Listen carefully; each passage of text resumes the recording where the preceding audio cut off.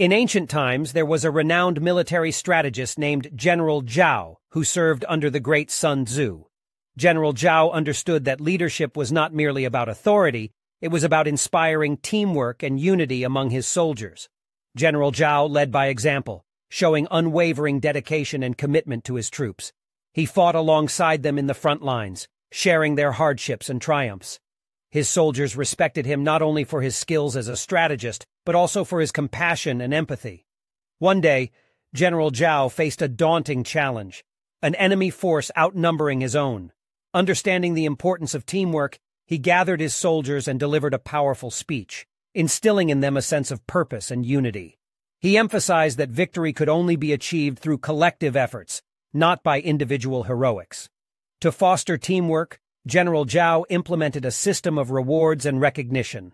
He encouraged his soldiers to support and uplift one another, creating an environment of trust and camaraderie.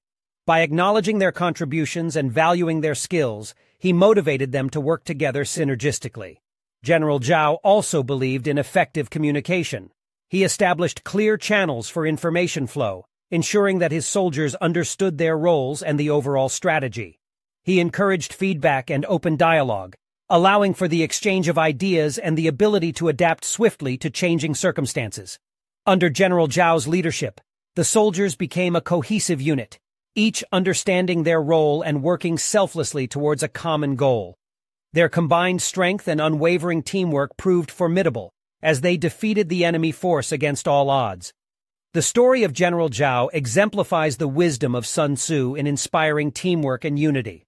It teaches us that true leadership lies in leading by example, fostering trust, and promoting open communication. Through these principles, leaders can unite individuals into a harmonious and powerful team.